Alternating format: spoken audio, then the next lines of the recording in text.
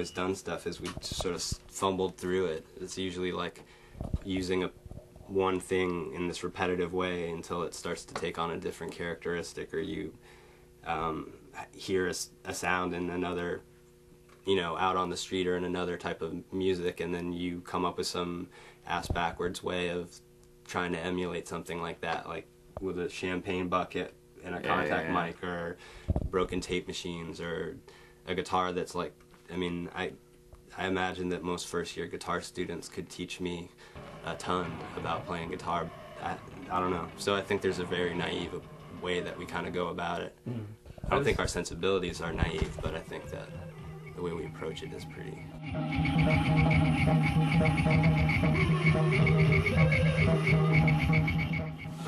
For me, and I grew up listening.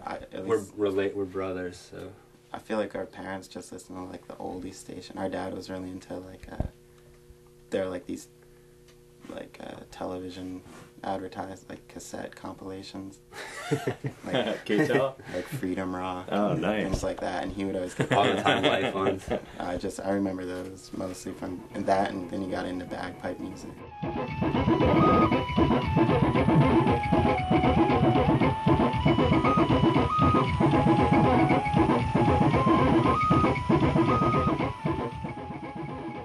Most of my sounds are on this like sampler. It's just like a MPC, you know, sampler. It's like probably what like Linkin Park uses and shit like that. So it's not that cool really at all, but you know, like I make all the sounds that go on it and stuff like that.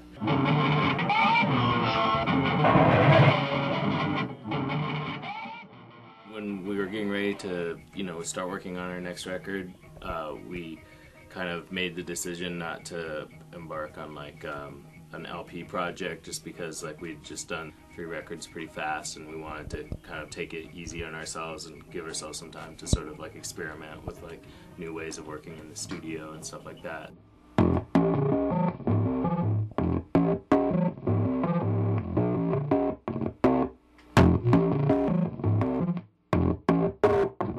A friend of mine, Gavin Rewsom, built this box for me. It's custom made sort of to my specifications, and it's 2 filters and a sequencer.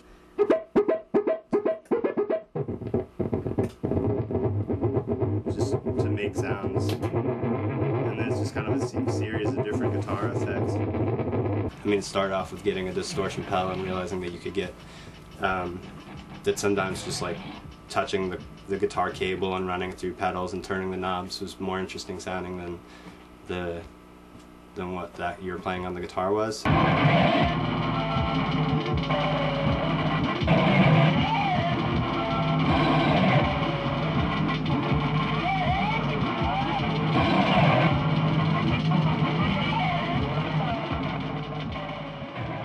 Mainstream hip-hop still, I think, has the most interesting sounds, just like sonically, for like pop music that's out there, and still continues to be the, as I see it, dominant like pop idiom, you know, worldwide for like young people.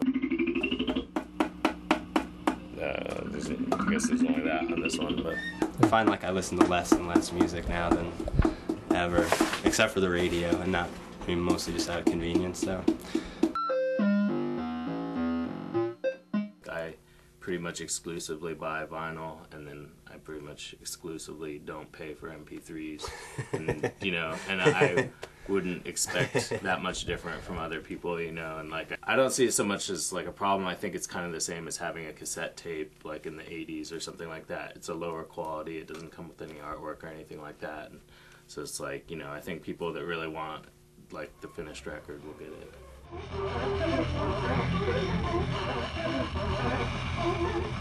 lot of what I do is just, it's like a lot of processing, so I'll like make something on here, I'll put it onto this kind of crappy 8-track that we have, and then I'll take that and kind of work with it again and put it onto like a mini disc, and then from there I'll see like if I can do stuff with it live, but a lot of kind of like moving things around until it doesn't sound sort of like what it was when I started with it.